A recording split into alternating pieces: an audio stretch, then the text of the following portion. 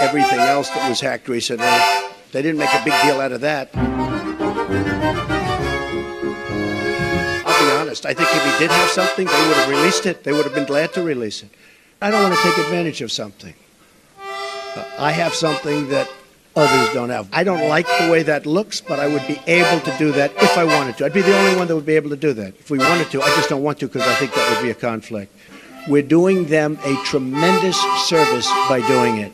We are going to build a wall, and people would go crazy.